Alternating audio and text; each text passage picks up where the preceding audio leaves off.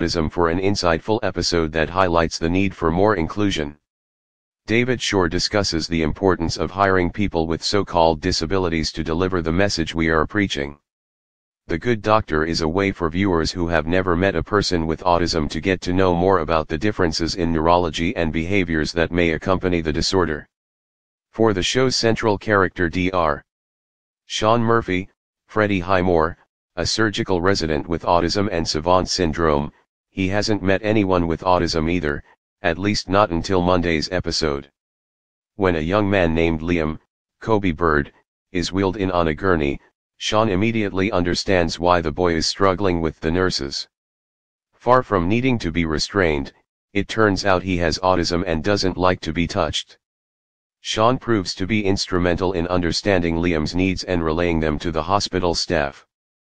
IndieWire spoke with series creator David Shore to get his take on the insightful episode. "I just thought we'd see how everybody else deals with someone with autism, and it might be interesting to see how Shaun deals with somebody with autism," he said. "It's always interesting to turn things back in on your own characters." While Liam's parents are grateful to have Shaun on staff because of his innate understanding and ability to work with their son, they don't want him in the operating room when it turns out that Liam needs surgery. In a way, this reveals their own feelings about their son's limitations and how they too can paint everyone with the same brush. "Frankly, the more people with autism we see on TV, the more diverse the reactions can be because there are many diverse reactions," said Shore. "We wanted to explore very different parents than Shaun had, who approached it very differently but who made their own mistakes as well. The message or inclusion is not just for what plays out on the screen but behind the cameras as well." The Good Doctor had originally cast a wide net that included actors with autism along with neurotypical actors to play Shaun. "We were looking for people with autism, people without autism," said Shore. "We were auditioning right across the board, but then Freddie Highmore became available and he's such an excellent choice. There aren't too many people with autism among the acting ranks. There are obviously some but there aren't too many, just as frankly, there's a high unemployment rate for people with autism right across the board. That applies in Hollywood as well. But we brought in a number of people, and I was incredibly impressed.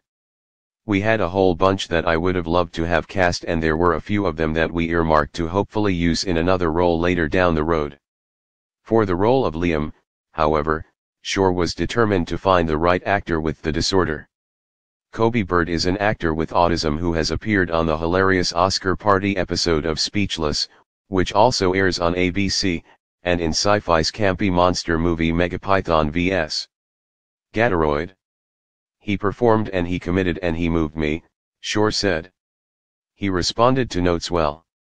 The people you like, you give them adjustments, see how they react to the adjustments, see if they do it in a subtle, but effective way, and he did all that." Casting a person with autism for the role was of vital importance for the show, which has become fall's breakout hit. "We're a show that has the message first and foremost that people with autism are capable of great things and should be given a chance," Shore said. "We didn't have anybody with autism in our cast, so any chance we have to cast somebody with autism, I think it is incumbent upon us to do everything we possibly can to do so, both in front of and behind the camera throughout to deliver the message we are preaching.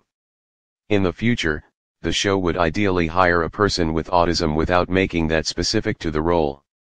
Obviously they'd wind up playing somebody with autism, I think, but I am very open to roles in which we are not specific about that," said Shore. "When we write characters we always have that first call with our casting people where they ask us, what's the age of this character? The gender? What's the racial, ethnic background? Is there any? And quite often, most often, we're neutral on that. I think we should do the same thing with regard to so-called disabilities.